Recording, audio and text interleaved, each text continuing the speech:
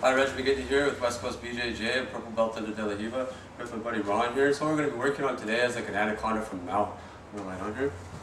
So in this position here, a lot of times, like I like to get here, I'm going to be very tight here. My knees have to be tight here. I can't be out wide. I got to be tight here.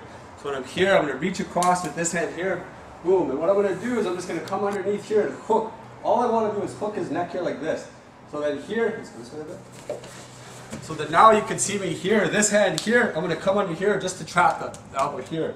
So now I want to roll this way here, and I'm going to secure the elbow here. I come here, boom. Once I come here, I'm going to come down here. This I'm going to push the feet across to my hand here. Now from here, my butt is going to come up to sit up, to bring my rib cage to his head here tight. This one here is going to come and slice it in here to set up the anaconda here nice and tight. So now once I get here, I'm going to start walking in like a clock. I get the anaconda choke there. So try a different angle. So again, you really want to have tight knees when you do this one. We're here, boom, I come across, I get this grip here. I want to lock it up right here. This is very important to me. One of the key details is this here. Once I roll here and I push this across, boom, I feed it across there. So now I bring my hip up, boom, here I slide it in, height, I finish there for the anaconda, or I block it.